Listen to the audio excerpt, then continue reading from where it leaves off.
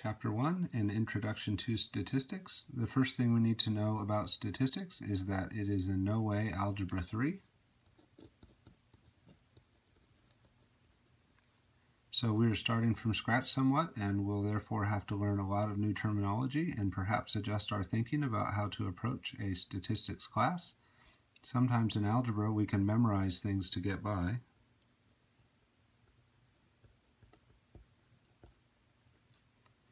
But in statistics, it is vital that our focus be on understanding what is going on.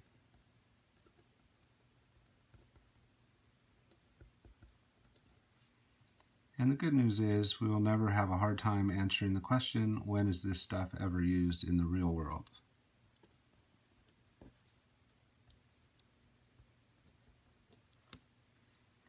So just a quick summary of that opening paragraph.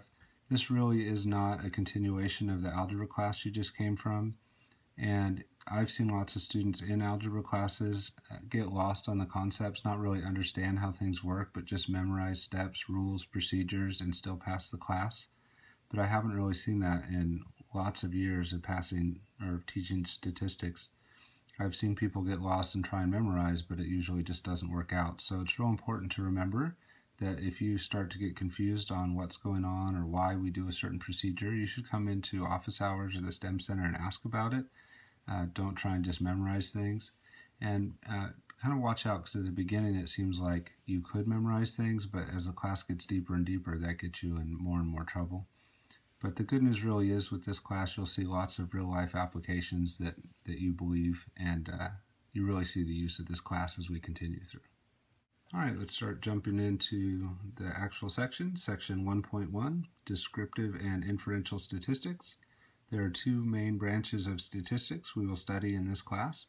The first is Descriptive Statistics, which is methods for organizing and summarizing data so that it is easier to read and understand.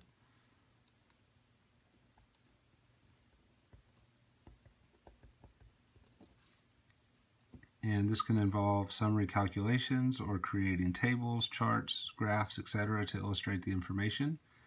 So, for example, we might do the average age of a group of siblings.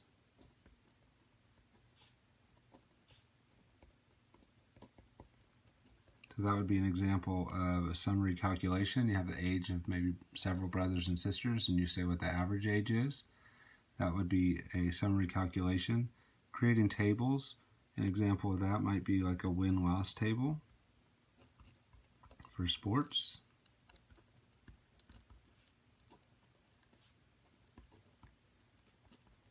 So if you wanted to know how your favorite basketball team was doing, you could just look that up online, and there'd be a table of standings that said how many wins and losses they have. There probably would be a summary calculation, like a winning percentage there. They would have done that for your team for all the games they've played this year, but also for all the other teams they compete against, and then they'd probably have it organized from top to bottom. And if you think about it, that might be hundreds of games worth of data, but they've got it all kind of summarized for you in an easy to read way. So those are examples of descriptive statistics. The other main branch of statistics is called Inferential Statistics, but to get that we need a couple other quick definitions. So a population is the group of people or things we will state conclusions about in our study.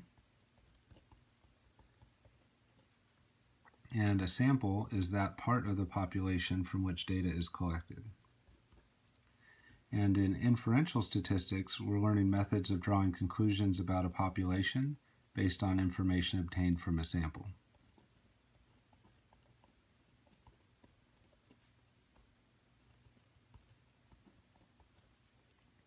So some examples of where we might do that would be opinion polls, testing lasting times of light bulbs, things like that. So the most common form of an opinion poll is an election poll, where they go out and ask somebody, who are you planning on voting for? And you know, it could be pretty expensive to go out and ask everybody in the population, so they might just use a sample to get an estimate. And same thing with testing the lasting time of light bulbs. Maybe they're making, you know, hundreds of thousands of these light bulbs, and to test them, they have to burn them out. So they might just use a sample to get an estimate of the average lasting time of a light bulb.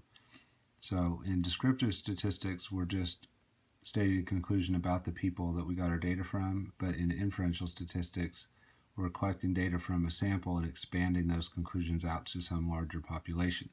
So let's go ahead and test that idea with an example. If I obtained the ages of all the students in our class and I computed the average age, would that be an example of descriptive or inferential statistics? So you want to think about that real quick. Maybe even write your answer down. So you're kind of committed, you've got a side. Let me go ahead and write the answer. So I always do it in class, get that first letter, and if you wrote inferential, you think you've got it right, but it turns out the answer is, it depends.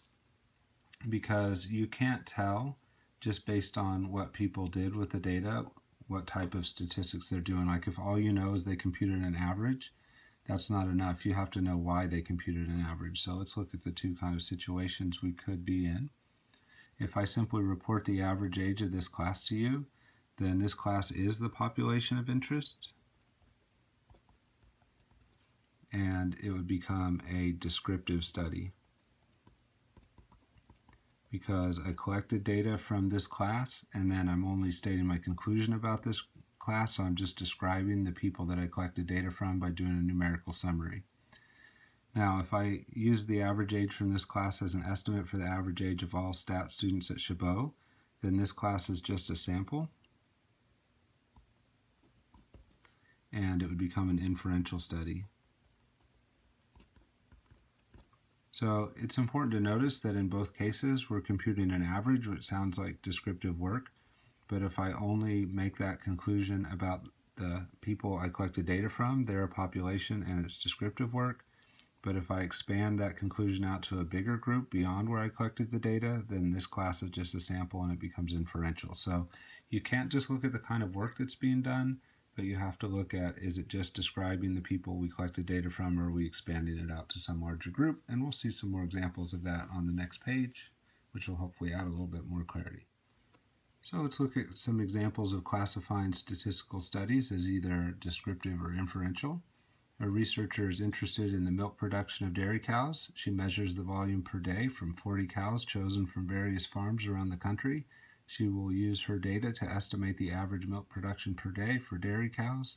Are the 40 cows the population or just a sample? So the key is not what she's doing. She's computing an average, right? But what is she computing it for? It's for all dairy cows in general. And she only has a sample of 40 cows, so the 40 cows are just a sample.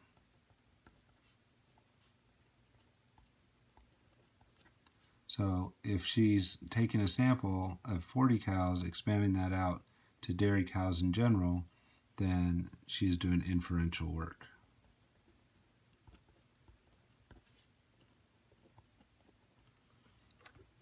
Let's look at another example. A car salesman that works on commission is asked to state his monthly income during the last year for a credit card application. Because his income varies greatly from month to month, he decides to use the average of the 12 months during that year. I think that's a pretty good choice on his part, right? He might have some months where he sells a lot and others where he doesn't sell that many, or maybe even no cars in a month. So he might have great months and bad months, but the credit card company wants to know about his ability to pay, so when they ask how much does he make per month, giving the average is probably a pretty fair way to do it. So are the 12 months the population or just a sample? Well, they asked for his monthly income from last year, and he's using all 12 months. So he's got the entire year's worth of data there. So when he computes that average, he's just describing his year, and it would be population data that he has. So all 12 months out of the year, so population data. And then using the computation of the average just to summarize that data that he collected, not to expand it out to something bigger. So it would be descriptive statistics.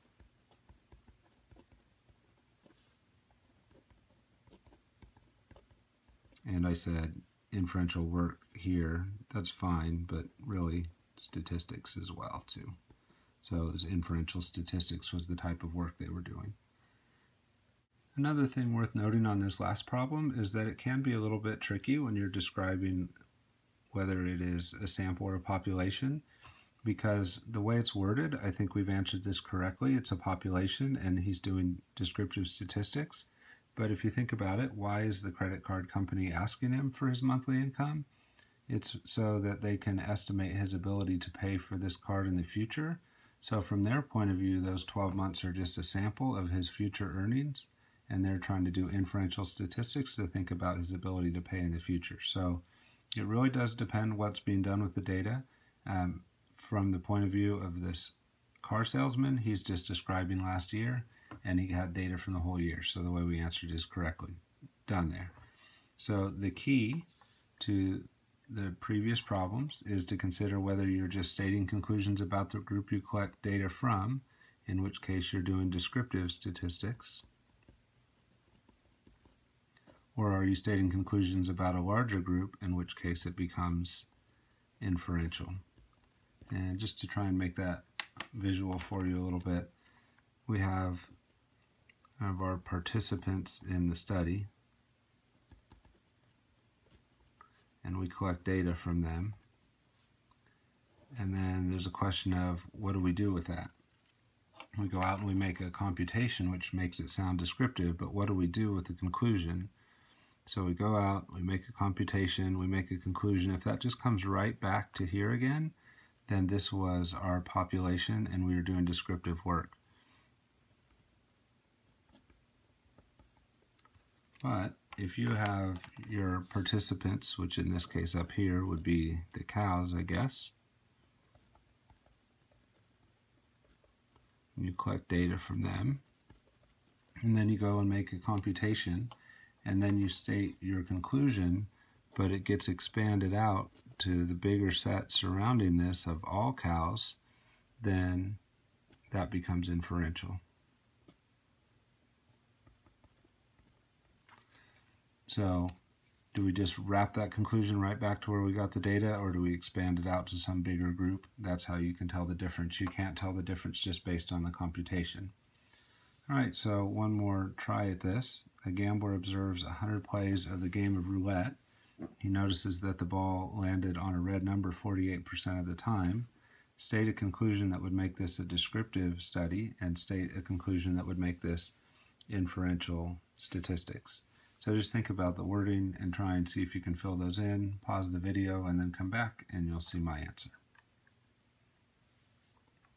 All right, so to make this just descriptive, we want to make sure that we only talk about the data that was collected, which was the 100 plays. So I would say for the 100 plays observed,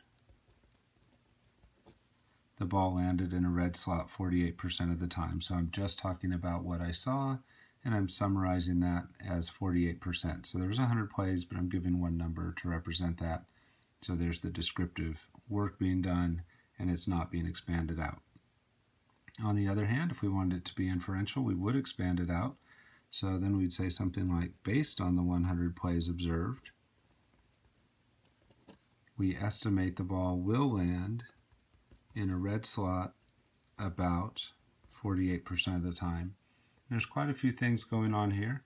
One, we're saying based on the 100 plays, so saying we're starting with that, but we're going to kind of expand it out. And then the ball will land, so we're not just thinking about the 100 plays we saw, but future plays as well. And then the other thing that's important to know is when you do inferential statistics and make an estimate, you'll probably get close to the right answer if you do all the work right. But even when the work's done right, you don't expect to get the answer perfect. So we would usually say approximately or about or something like that when we make our estimates. All right, that wraps up section 1.1.